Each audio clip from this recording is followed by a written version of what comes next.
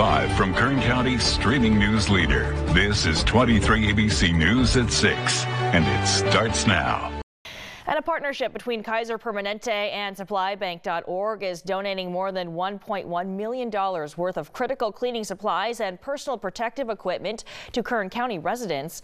The donations of sanitary wipes, hand sanitizers, protective gowns, and masks will mean community-based organizations won't have to purchase these supplies as they help to protect young children, students, staff, and homeless individuals from the virus.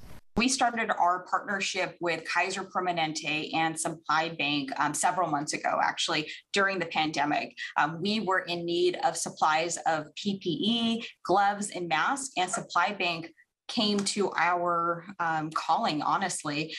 They were able to access inventory that we couldn't get our hands on, and also the just sheer volume of inventory that they were able to share with us. In Kern County, the first 5 Kern and Community Action Partnerships of Kern are 2 of the local organizations that will help distribute 384 bottles of hand sanitizer, 19,695 masks, and 212,800 disinfectant wipes to children and families throughout Kern.